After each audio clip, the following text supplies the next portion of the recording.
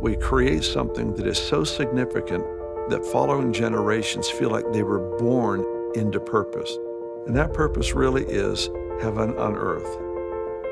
It's our responsibility to give future generations a world better off than we received it.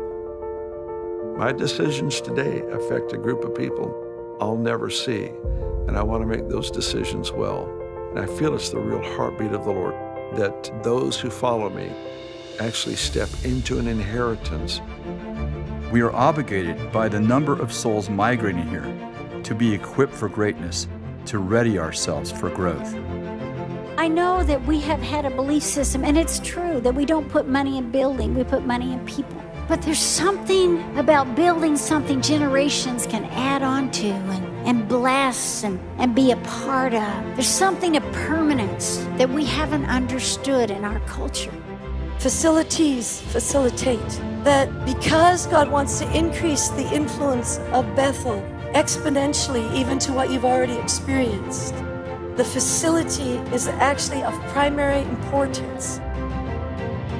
We must prepare our facility and enlarge our capacity. With all this in mind, we must arise and build. Please join us in this epic endeavor to build a launching site for the generations to come, until the kingdoms of this world become the kingdom of our God.